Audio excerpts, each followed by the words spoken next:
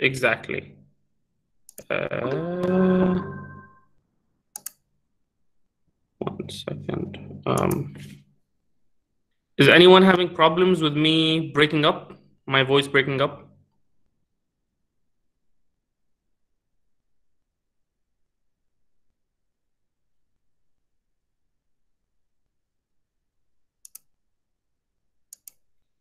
I'm going to try to fix my settings.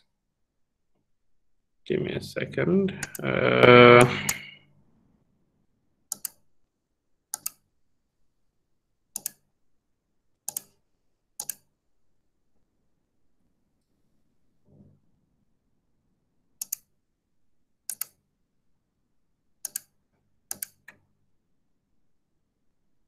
Okay, let's see. If you have a problem with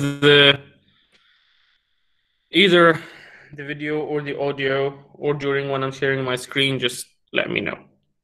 Okay, so one of the first things you're going to notice is that some of the things that in your book is in chapter 8, we have already covered in the previous 2 lectures, although we were naming it chapter 7. So that is something to bear in mind.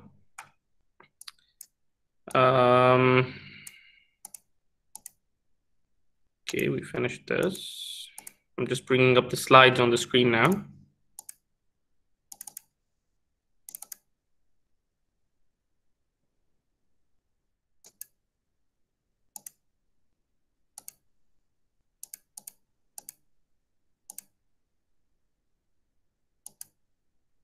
Okay.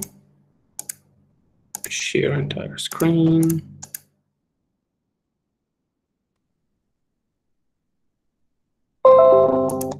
Okay.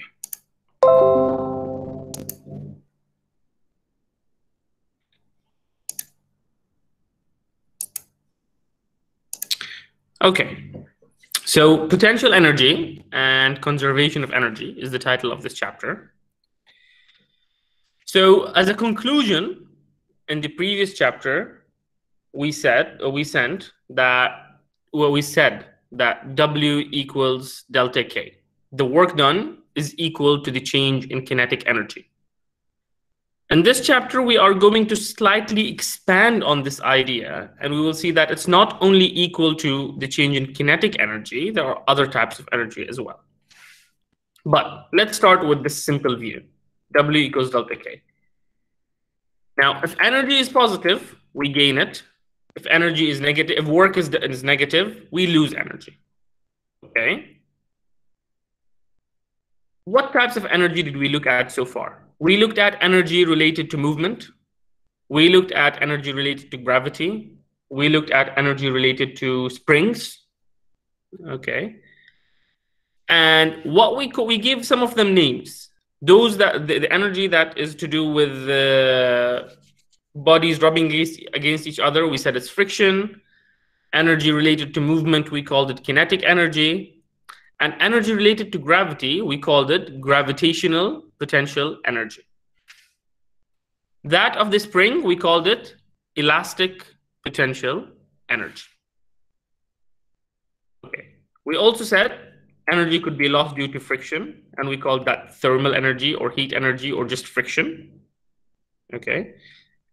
Now let's consider a bungee jumper. Okay, someone who goes into a helicopter is crazy enough or brave enough, depending on your point of view, to attach him or herself to a rope and then jump. And what happens is this person jumps out of the helicopter, and then at the very end, because the rope is shorter than the fall distance, he'll just stop and it goes back up and down again, very much like you do with Chailipton. Now, the new concept we're introducing today is called potential energy, and we are denoting it with the letter U.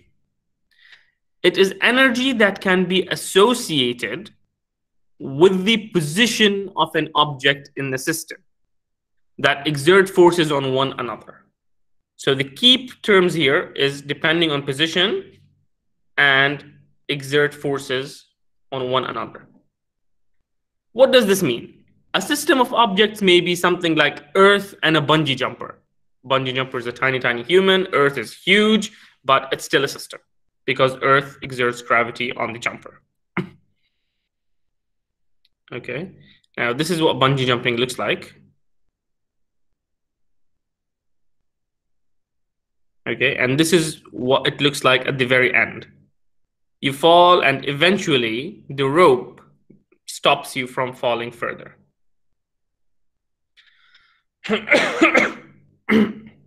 So we already called the work done by gravity mg dot d. Yes, because we said work equals F dot d. F is mg, so mg dot d. And we said it would be mg d cosine theta, where d is the distance moved. Okay, so we also we looked at the example of the rock, and we said positive work is done by the gravitational force when it's falling down, and negative work is done by the gravitational force when it's going up. So to reiterate what we already said, for an object being raised or lowered, the energy that is used or expended in raising it or lowering it goes, which is also what we call work, goes into gravitational potential energy. If you remember, we said, okay, what if a rock starts from scratch at rest, u equals 0, goes up, and then here it again stops. So V is also equal to 0. We said the work done to lift it against gravity, okay, is equal to potential energy, which we at the time called mgh. Gravitational potential energy is equal to mgh. Yes, right. Okay, so let's see if we can recap everything we have said so far in the previous lectures. An apple of mass 100 grams is raised through a vertical distance of 1 meter. What is the work done by gravity on the apple, and what is the change in its potential energy, delta U?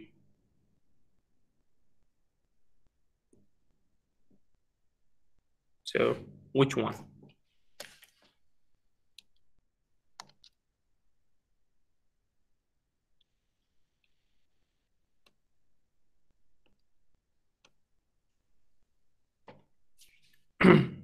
I will go back up for you to see this. On the way up, the work is negative because the degree is 180. On the way down, it is positive.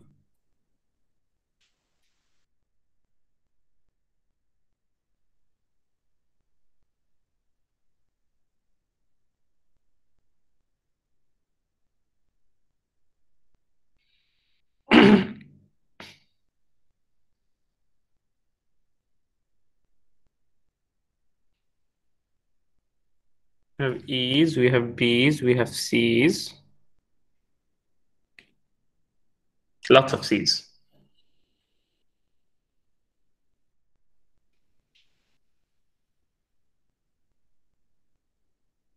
Good.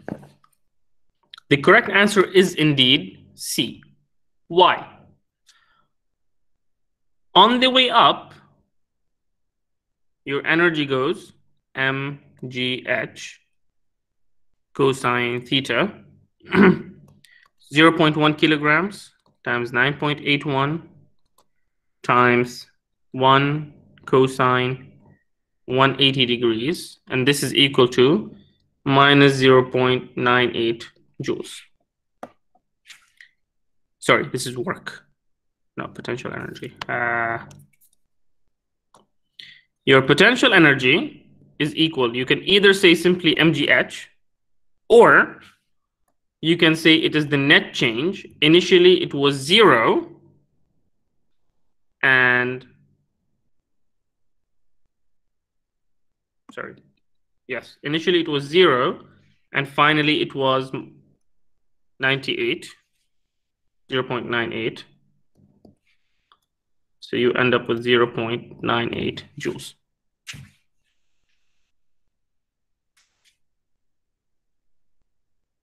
180. This is supposed to be 180.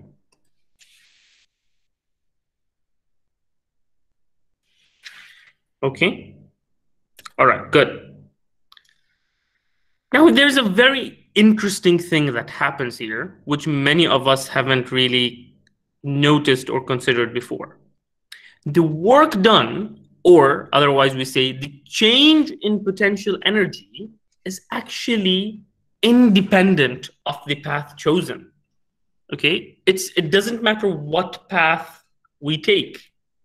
Okay, by moving straight up, if I take this box and I go straight up, what is its potential, the work done going to be?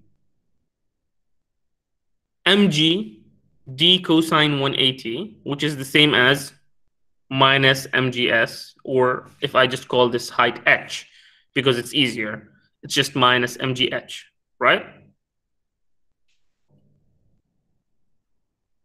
What if I take it up to the same height, but over an inclined plane? So rather than just going straight up, I go up over this line. What's the work I am going to be doing at that time? It's still f dot b, so mgs cosine alpha, okay, or cosine theta. So remember, it's the angle between the force and the direction of movement. So this entire thing.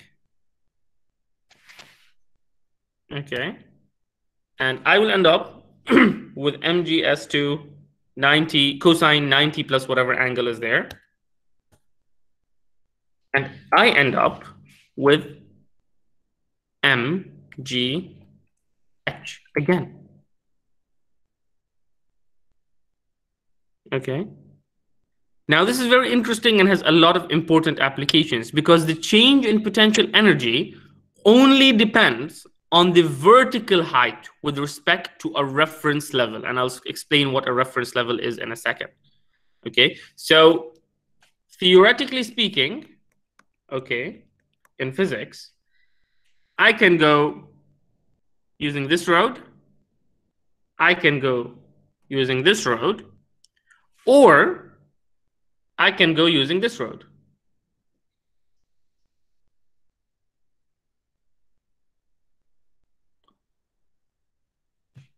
Okay. My change in potential energy is still going to only be mgh.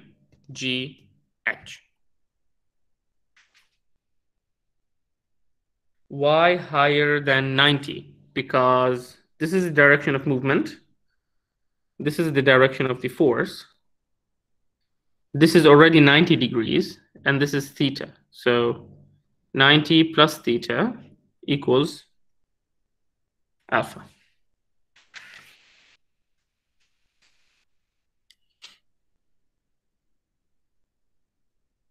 Why sine, not cosine? No, it's still cosine. It's cosine alpha. Cosine alpha is the same as, and alpha is what? Alpha is 90 plus theta. What's cosine 90 plus theta? It's the same as sine theta. If you remember from school, your sine looks like this, and your cosine looks like this. Did this wrong.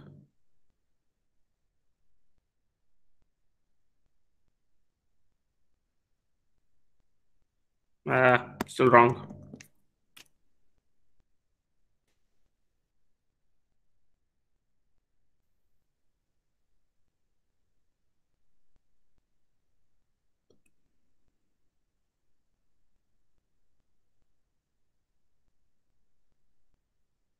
You're out of phase by pi over 4. Yeah. So cosine pi over 2 plus theta is equal to sine. Now, what do we call this? When it doesn't matter what path we take, the result is still the same. if the work done by a force in a system is independent of the path taken, which means not dependent, independent, then the force is called a conservative force. Okay? So remember this, conservative force means it doesn't matter what path you take, the result is still going to be the same. So if I go from A to B, my work is going to be minus the change in potential energy. So my final potential energy at B minus my initial potential energy at A. On the way back, it's going to be exactly the opposite, although it's not the same road. Yeah, it did not come back like this. No, it came back from a different road. But since it came back from B to A, the work of return is going to be minus the initial work done to go up, which means the net work is going to be equal to 0. So conservative forces are forces for which going one way, the work is equal to minus coming in reverse. Okay. Now, initial and final potentials do not need to be the same, okay, at A and B. But here it is UA, here it is UB. And if you go from A to B to A, then your U initial is going to be UA, and your U final is going to be UA. So your delta U is going to be 0.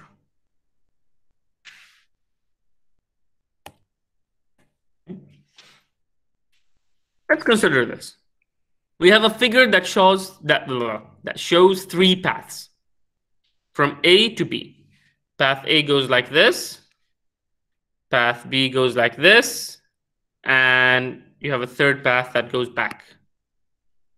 The same force F does the indicated work on a particle moving along each path. Is F conservative or not?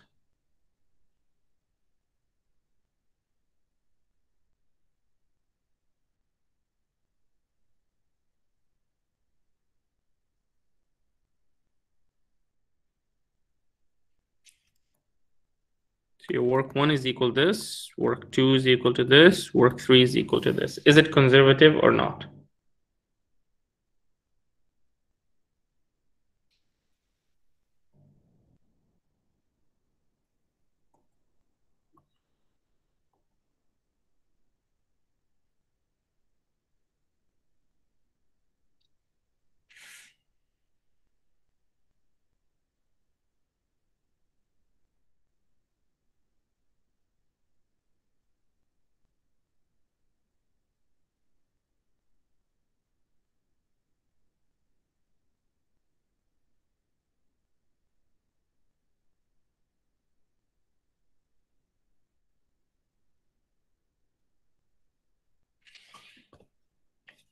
Okay, quite a few answers.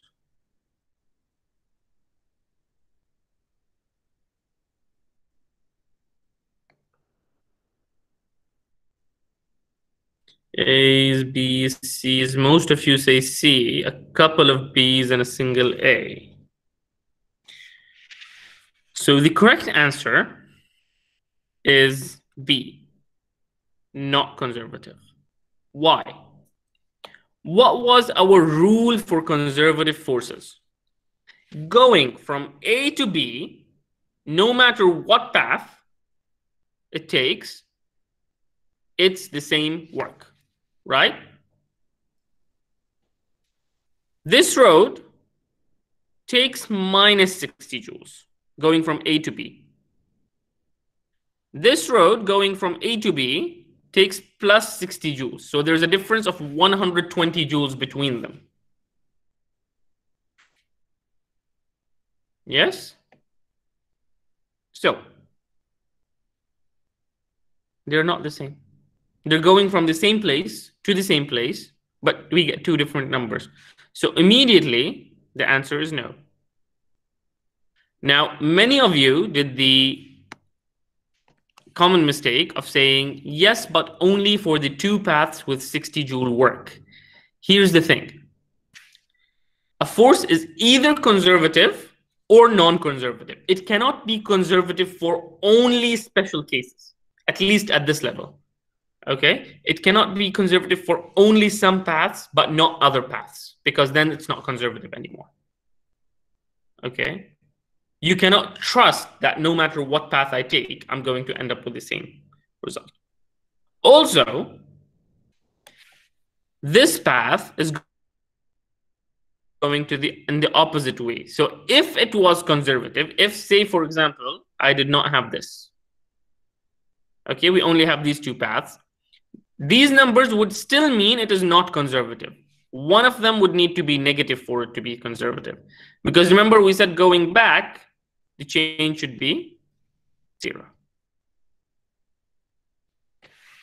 Okay. Let's give examples of conservative forces. Gravitational force is conservative. The spring force is conservative. Then we say, okay, what then are non-conservative forces? How do we know them? Non-conservative forces are those for which going forward is not equal to minus going backward. Okay, so this is non-conservative and this is conservative. Conservative, you go back, you go forward, you have W, you come back, you have minus W. This is conservative. Non-conservative, you do not get this behavior. You get some other thing. Okay. What are examples of non-conservative forces? Friction. Friction is one example of non-conservative forces. Okay. Let me erase these so that the slide would actually be clear. Okay. Now, what happens in friction is you have kinetic energy due to movement, and due to friction, it becomes heat, right? Let me ask you a question. If I take a rock and take it up to this position, I spend some energy doing so, right? Now, when I leave the rock, what happens? It goes back down again, and its energy at this point, right before it reaches, its energy here is equal to its energy here. So basically, I am getting my energy back. But can I say the same thing for friction? I have an object.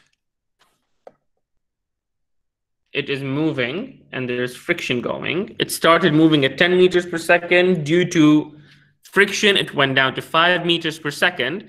If now I bring this back, so it was going this way, and I bring it back, okay, can I get my energy back? Okay, one person says yes. One person says no. Okay, think about it. If you are مع عكس الإشارة, but does this happen in reality? If something slows down due to friction and you start bringing it backwards, do you get your energy back? No. What you do is you spend even more energy to take it back. So you lose two energies. Okay? So thermal energy is lost as heat, and it cannot be put back into kinetic energy again. Okay? At least not via the friction force. Yes, you can speed up your object again, but you're going to be giving it extra energy using your hand or the gas pedal in the car or something. So friction, which did minus energy, you cannot do positive energy with kinetic energy, with friction. So thermal energy is not a potential energy. Friction is not conservative. Whether static friction or kinetic friction. Well, static, actually, yes, even static friction. Because imagine if you're pushing something and it's not moving. You're doing energy to make it move, but there's no work being done, actually.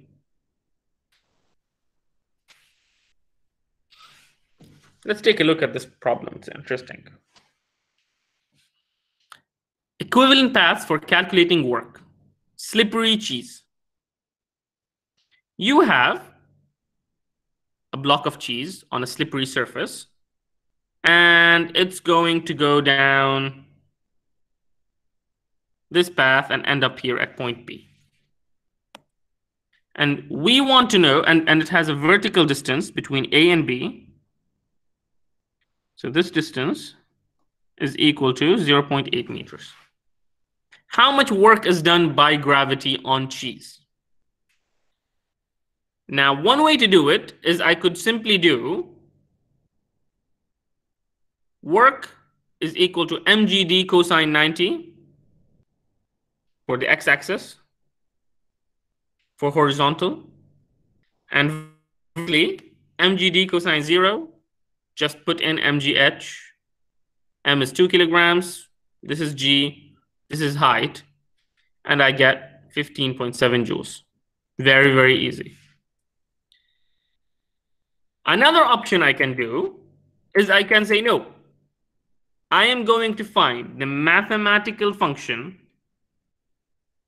of this curve, and I am going to do the integral over this path of my force over my path. Now, which one is easier? You tell me. Is simply saying mgh easier, or is doing an integration easier?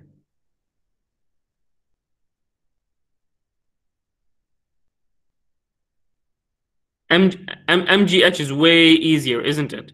And this is one of the beautiful things about having conservative forces, is that it doesn't matter what path you take. You will get the same answer. Yeah. So you can choose the easiest path. You can look for the easy path and just do it. Yeah. Instead of finding the mathematical formula and integrating and, just do the path. Done. Okay. So how do I determine my potential energy value? Okay, let me just do something.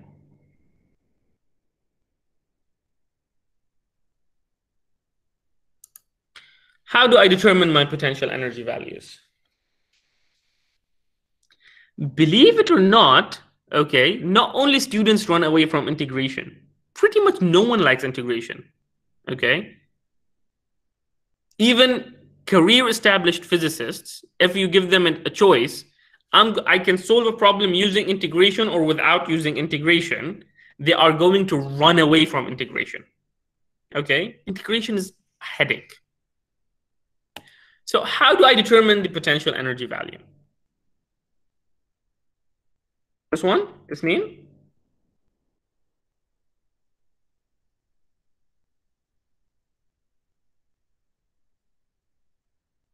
Okay, so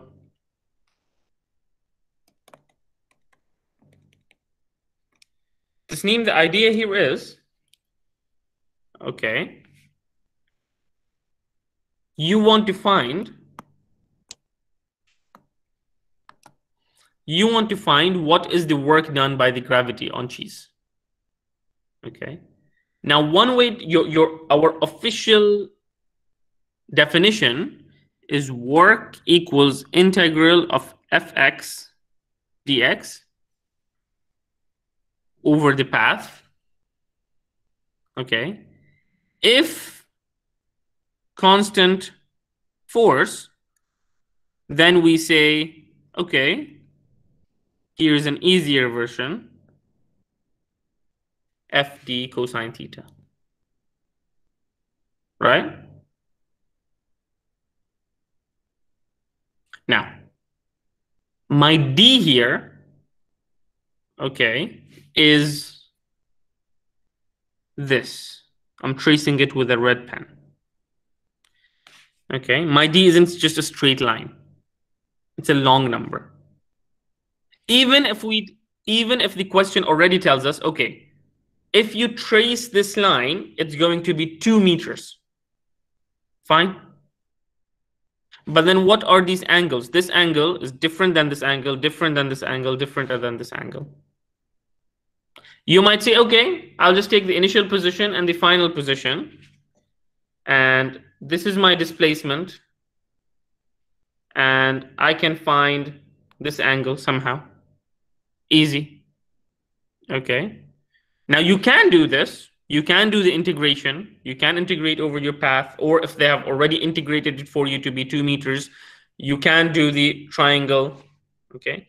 But instead of doing all of this, because gravity is a conservative force, you can simply opt to choose the easiest path. And the easiest path is, because it is a conservative force, it only depends on the final position and the initial position.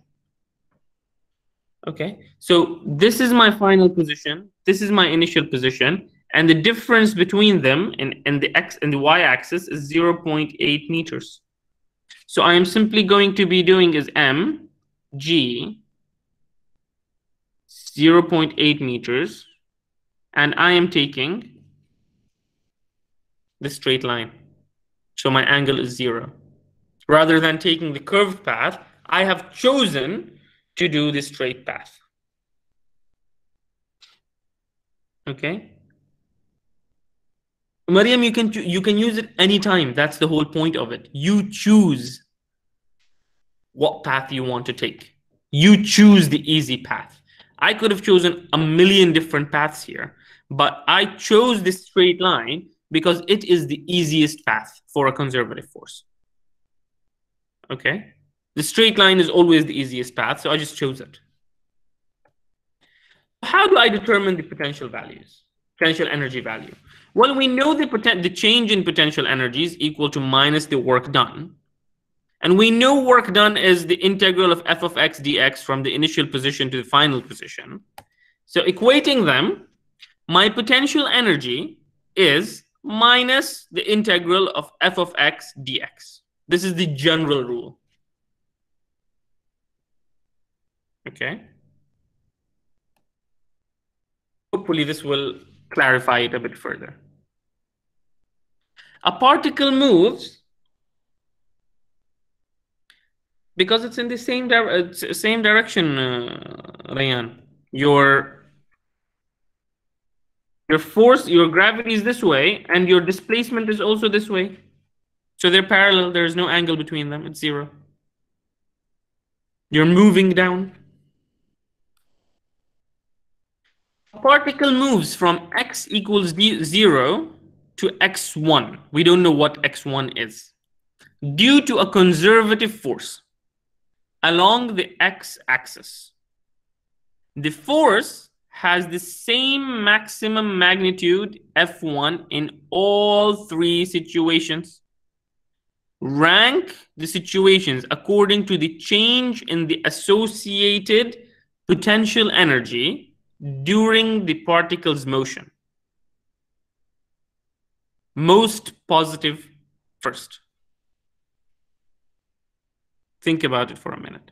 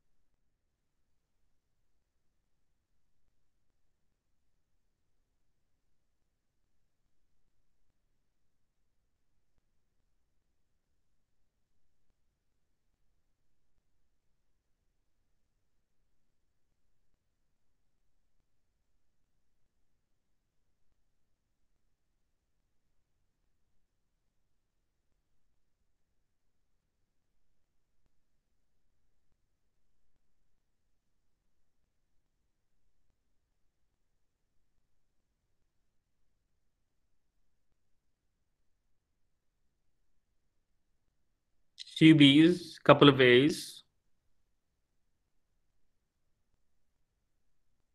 one C,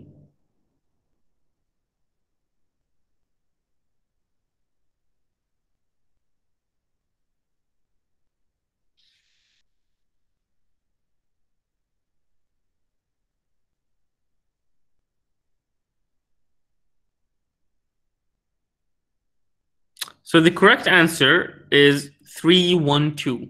Why? It says rank the situations according to the change in the associated potential energy. Now this is a force position diagram. What does the area under the force position diagram give us? It gives us work. We know work is equal to minus the change in potential energy, right? So in terms of area,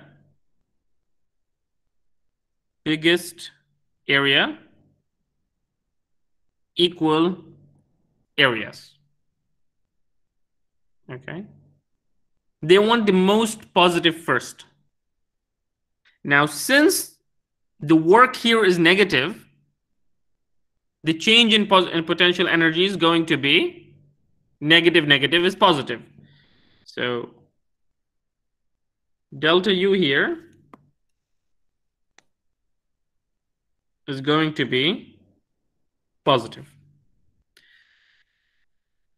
In the other two cases, the work is positive, which means the change in potential energy would be negative.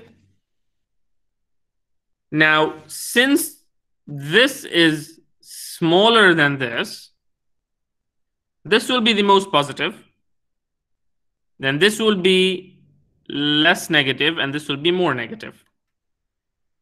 If you want to look at it in numbers, say, for example, this area is equal to 1, which means this area is equal to -1, and this is 2.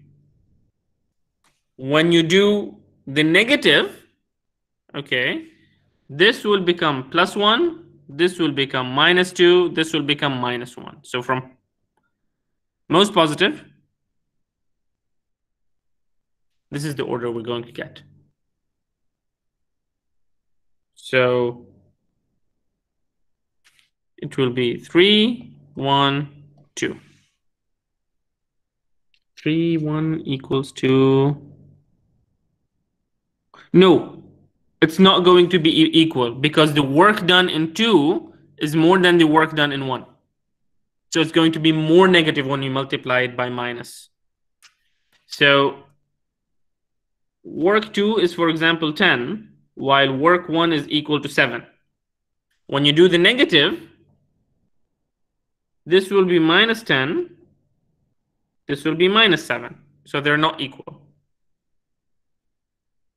1 is still less negative than 2. Okay.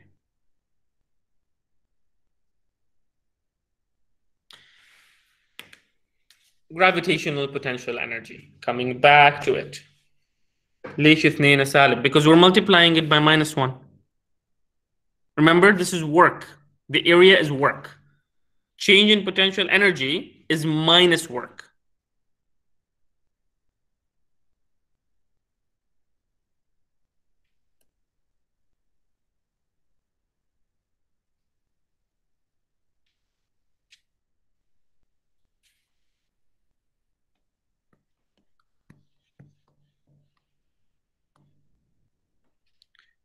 This is what we have. Work, delta U. Work here is going to be positive. Work here is going to be positive. Work here is going to be negative. Delta U is here going to be negative, negative, positive. Numerical example. This might be, for example, oops, 7, 10, minus 7. It will become minus 7, minus 10, plus 7. So in order, it's going to be plus 7, minus 7, minus 10.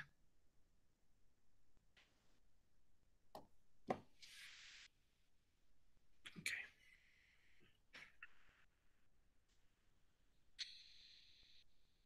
We have used MGH more than one time, but we have assumed F dot D. Let's do it again using integration, just to be safe, just to make sure that I haven't messed up the calculation somewhere. Delta U is minus work. Work is defined as integral of f of x d of x. I am going to substitute f of x equals mg. If I take g downwards to be negative, it will become minus mg. I'm going to change the variable to dy because, well, my entire gravity works in y, it doesn't work in x. And this is just a general rule. The minuses are going to cancel out. So I get mg out and integral of dy from the initial position to final position. Integral of dy is just y from final to initial position, which means, because I have taken g to be negative downwards, you can leave it positive. It's fine. Okay, so it means that mg, final position minus initial position, so mg delta y, we have called it mgh. Okay, mgy, mgh, mgx, mgd, mgs. You can choose whatever letter you want. Okay. Okay. Now this is because I have the minus here is because the minus here is because I have taken g to be negative in the downward direction. I can take g to be positive and switch the f and the I, and I will end up with exactly the same result anyway. And I'll show you how in a bit. Okay. So Mariam, this is the interesting part for you. Gravitational potential energy of an object depends on its position with respect to a chosen reference level. Remember when in chapter 3 and chapter 4 we're doing projectiles and there were so many questions, okay, why is g negative, why is g positive, when is it negative, when is it positive? And the conclusion we reached is you choose whether it is positive or negative. It is entirely up to you. Yes? Well, we come back to the same point here again when choosing what we call a reference level. Okay, so we choose where we want the potential energy to be 0. Why? Remember, we said W is equal to minus delta U. This delta kept showing up. We never said just U. We always talk about delta U. Change in U, not just U. Okay, so yes, what I can do is I can choose U here to be 10, and which would mean that here it is 100, for example. Okay, and then say UF minus UI is equal to 100 minus 10 equals 90, right? Or just a crazy idea, I can simply call this 0, and then this will be 90, and then I don't have to subtract. Everything with relative to 0, you don't need to subtract. It's just 90 straight up. Okay, I'll explain how in the next slide. Dependence of reference level on the potential energy. An object gains potential energy as it moves up.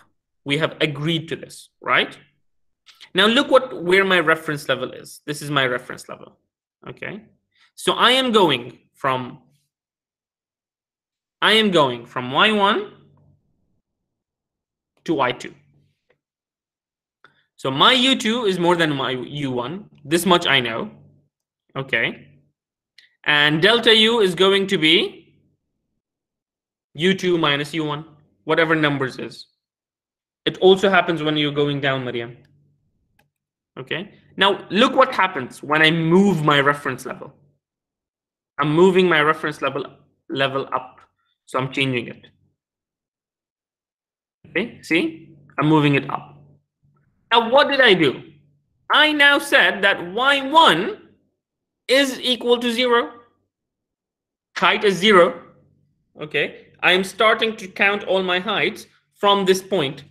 So my potential energy of the object at reference level now is just 0. So my U2 will become just U2 minus U1. That's fine. U1 is 0, so just U2. Now here's what you were asking about, Mariam. What about when I take my reference level between the two balls? Between Y1 and Y2? Now it's going to be a bit funny, but it's still going to work.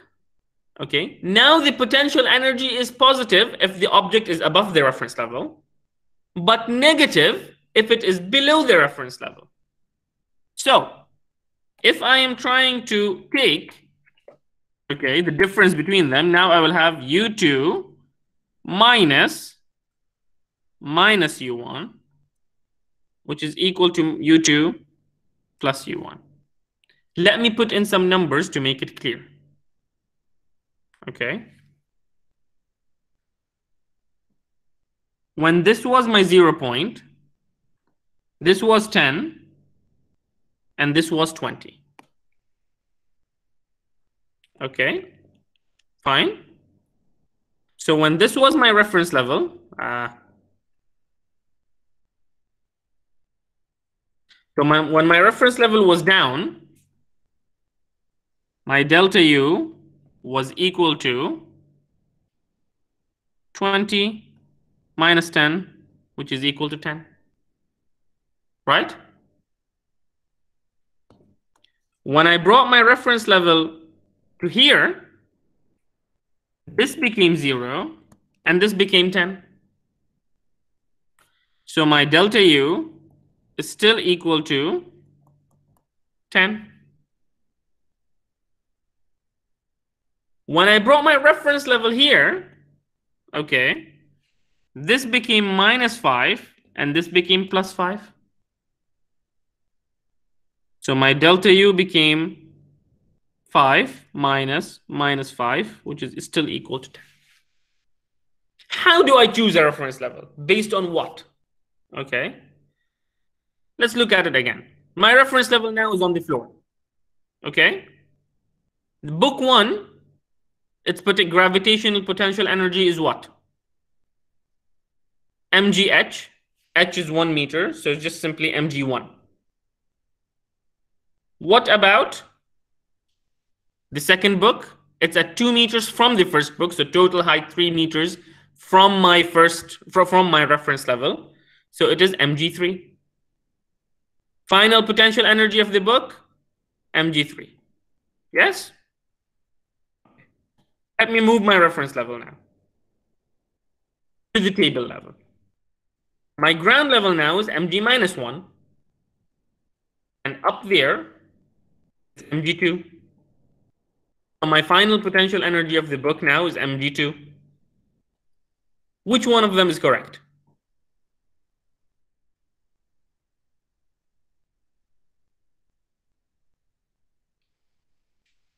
Which one of these two is correct?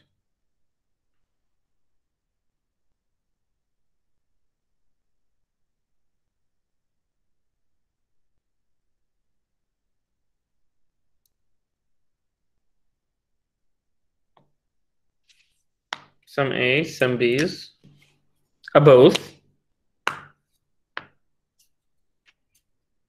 So the correct answer is both. Both of them are correct. Okay. Because the change in potential energy is important. Remember what I said in the previous slide? A couple of slides ago. We said we look at the change in potential energy, not the potential energy itself. Okay, so it's the change in potential energy that is important. When the ground is at reference level, mg3 minus mg1 is equal to mg2. So the change is 2 mg, right? When the table is the reference level, I do the same calculation. My potential numbers are different, but my change is still exactly the same, 2 mg. So both of them are correct. So we choose it usually to make our lives easier. Simple as that. What about elastic potential energy? Here's another type of potential energy. We spoke about this in the previous lecture. We have an object. This is my x equals to 0. So notice that I have put my x equal to 0 at a weird position. Have you noticed that? In the previous time, I said this is x equals to 0. This time, I put it in the middle of the spring. I pull it back. This is xf. My force is minus kx. And it's a conservative force because the work done by the spring is independent of the path. Okay, I'm not going to prove that it's independent. I'm just going to tell you it's independent and that it's a conservative path. So the change in elastic potential energy is equal to minus the work done by the elastic. Work done by the elastic is half kxf squared minus half kxi squared from the previous lecture. And delta U is equal to half kxf squared minus half kxi squared.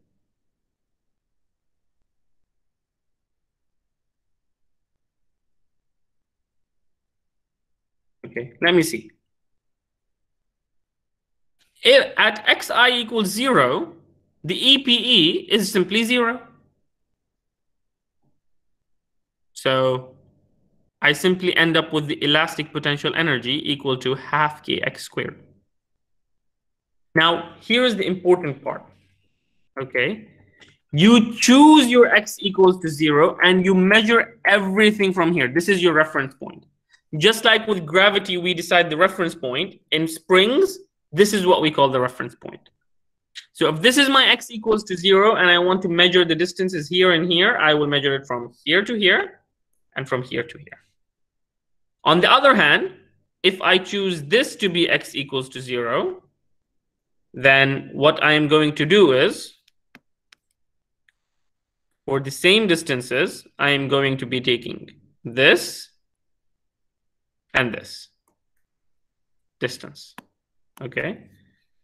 The important bit is when I subtract one from the other, it doesn't matter if I chose reference point 1 or reference point 2, I will still get the same number.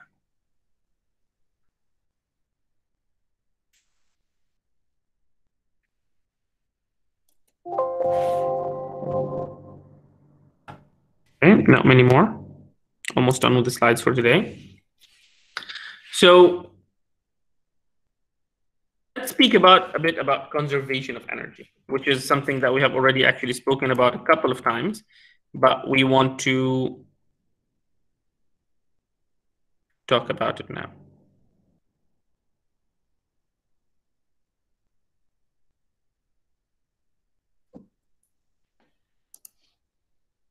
So just to avoid confusions.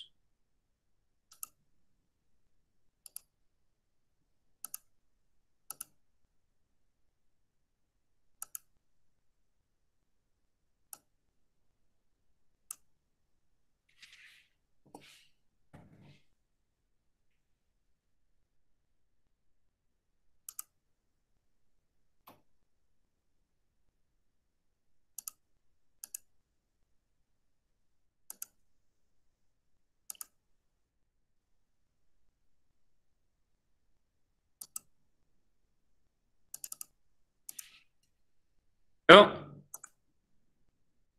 now it says the right number. Okay.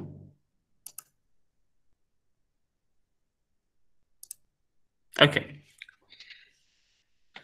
So what is the total energy of a system if we have something moving? We have potential energy, we have mechanical energy, right? So the total mechanical energy of a system is its kinetic energy plus its potential energy.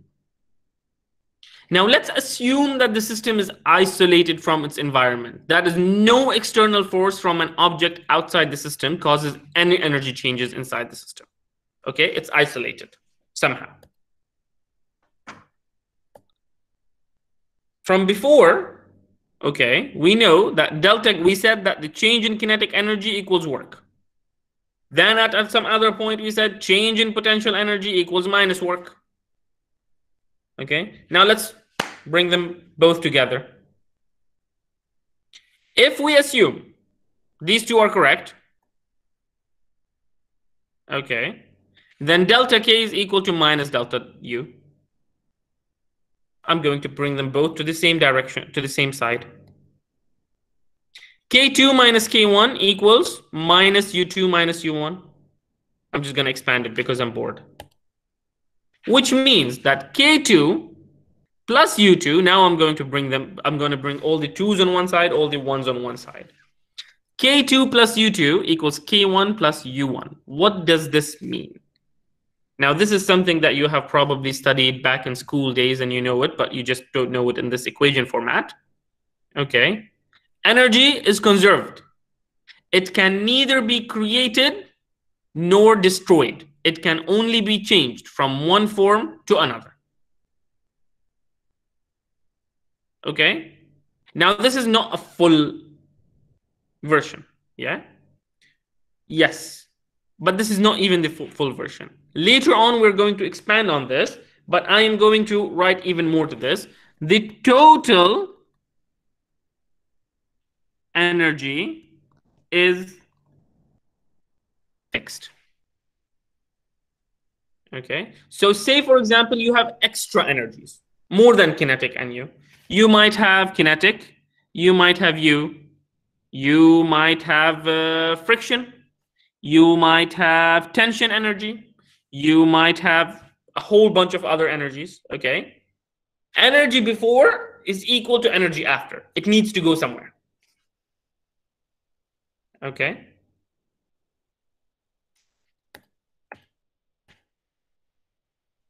So principle of conservation of mechanical energy is this, that the net change in kinetic and in energy needs to be zero. So by now you have all done this lab. You might have already noticed this in the lab, but if not, then I would like to show you.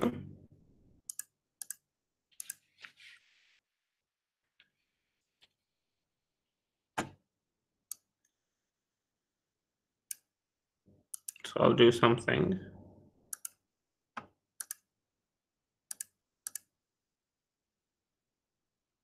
I'll keep it on Earth.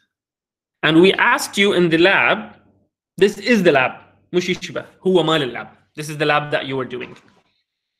Okay. We asked you to put damping at 0. Remember this slider? We asked you to put damping at 0. And now I'll tell you why. Okay. I'll keep the spring constant at about this. Okay. I'm going to add the mass to make it about 165 is fine. Now take a look at the left side where it says energy graph. Okay. There is kinetic energy, gravitational potential energy, potential energy elastic, and E thermal. And we have E total. Now notice this. My E total is fixed. Okay. The amount of energy, depending on the position, okay, is shared between the kinetic energy. Let me make it slow so that we can actually see it. See, as the kinetic energy increases, potential energy increases, elastic decreases. Now we're pulling it, elastic increases, kinetic decreases, gravitational decreases. Okay. Thermal energy is 0. Yes.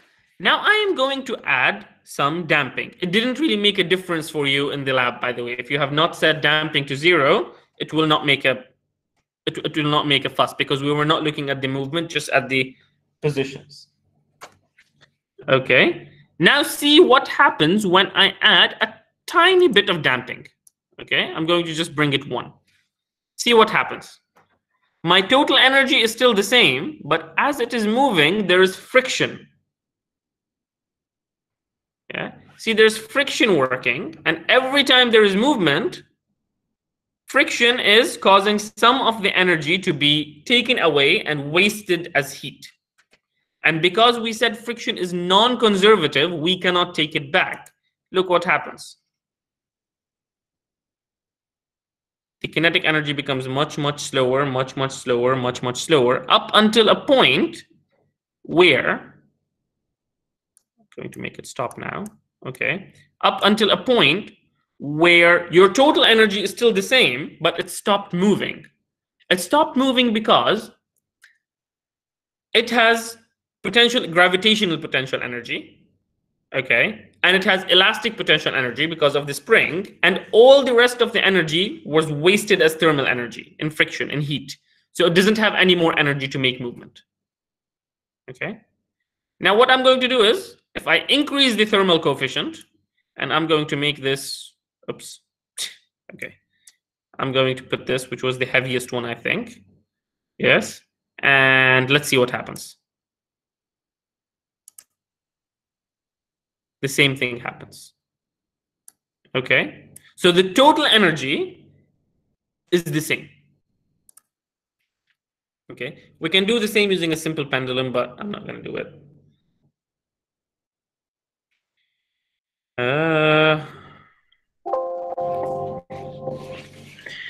It's 1:09.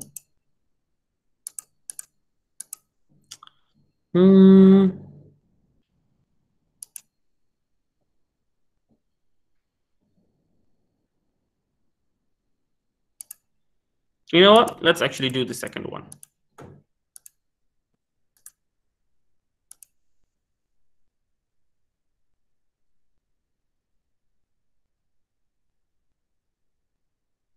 Al-Anud, I know I said I'm going to send an email. I don't know yet because there was a meeting of the examination committee yesterday. I am waiting for their minutes of meeting to get back to you. Okay, so I'll call them after this lecture, and hopefully they will be able to tell me what the guidance, formal guidance is. Okay? All right. All right. So this is a simple pendulum. We will learn about simple pendulums later in this course. Okay? But the idea is very much like the spring, which keeps going up and down. Okay? But now we will have an angle. Okay? And what I'm going to do is I'm going to set the mass to 1 kilogram, the length to 0.7 meters, gravity to Earth, and I will take friction away. And I am going to do this. It's like these old clocks, you see, tick tock, tick tock. And see, your total energy is between kinetic energy and potential energy. Okay, potential energy in this case is gravitational potential energy. You don't have elastic energy. Okay. No elastic energy here. Gravitational because there's nothing elastic, and your total is the same. Now, when I introduce friction, every time it's moving, you're losing a bit of energy to friction. And although most people, and this is actually quite important, most people think that things stop when all the energy is gone, when you end up with zero energy. Okay, this is not quite true. Okay, see, in the case of a pendulum, this is true. Okay, see, in the case of a pendulum, this is true. Movement stops when you have all of your energy goes away to thermal energy. But in the spring, this was not the case. I don't know if you remember or not. Yeah. See, in the spring, this is not the case. In the spring, only when half the energy is gone as thermal energy, movement goes away, because you still have potential energy and elastic potential energy. So it's not a rule that always all of the energy needs to go away. In some cases, like the pendulum, yes, all the energy needs to go away. In other cases, it's enough for half the energy to go away and half of it to be used elsewhere. Okay, think of it like money. You might have 0 riyals in your pocket because you gave all 100 riyals to one person, or you might have 0 riyals in your pocket because you gave 10 riyals to 10 people, so the total was 100. Either way, you are broke, you don't have money in your pocket, but the reasons are slightly different. Okay? All right, so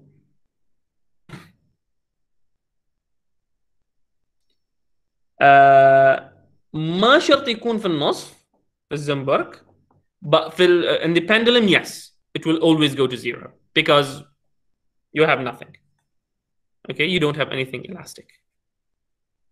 But for the spring, it might be half, it might be less than half. Let's actually, you know what? Let's do an experiment. Let's look at this. Let's look at it. I'm going to put this. See, when I have a little bit of damping, look what happened. Not even third. Tiny, tiny bit. Small mass.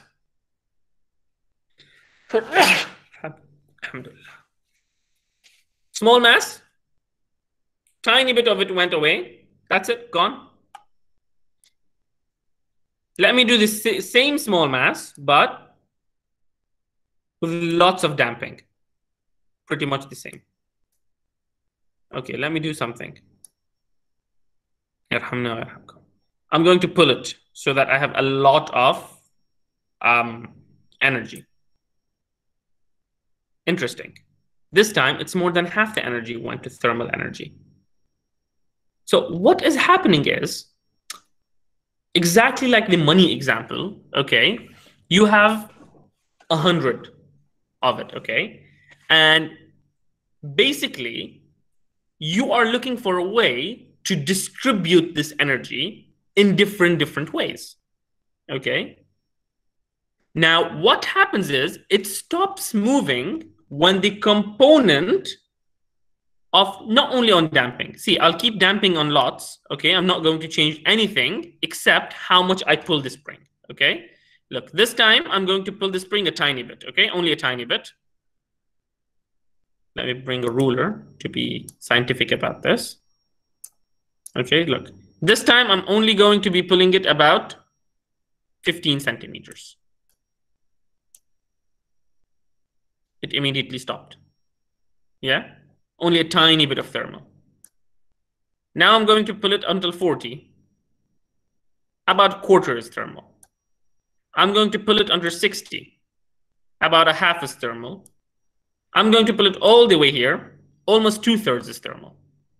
Okay? So what happens is you have a total energy of 100 and it is being distributed amongst different components.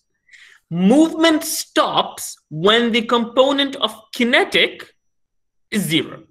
This is always true, because if you don't have kinetic energy, you don't have movement.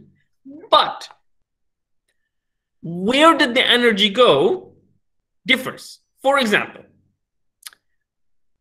when I pull it only a little bit, okay, just a tiny bit, what happens is I only had a tiny bit of kinetic energy. So all of that went to thermal. My elastic and gravitational are still there. If I pull it a lot, look what happens before I leave it. Yeah. This is actually interesting. Look, can you see this 0 here? Height equals 0 meters at the bottom. This is where we're taking our reference point, 0, for gravity. Now look at this. The more I pull it, the less gravitational energy I have and the more elastic energy I have. Can you see it?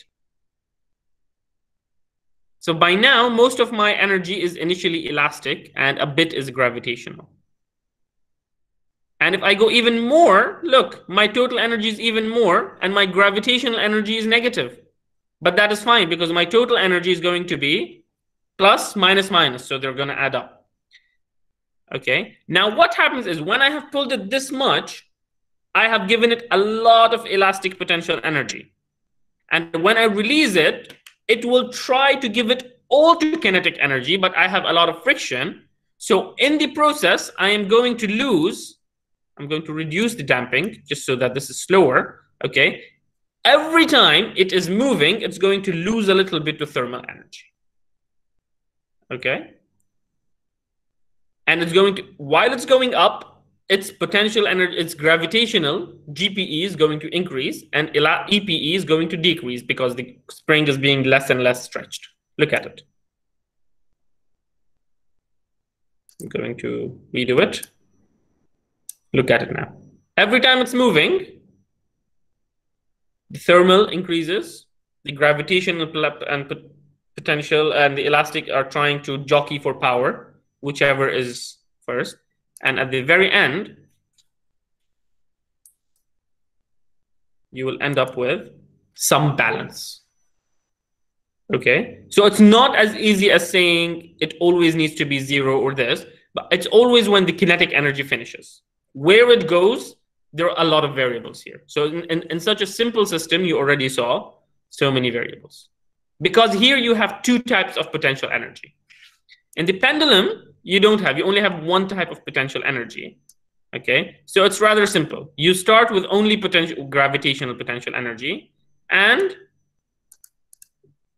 you start with only gravitational potential energy, and it all goes to kinetic. Kinetic potential, kinetic potential, kinetic potential. When you introduce friction, it will start losing some of them to thermal up until the point where you're no longer having any kinetic energy.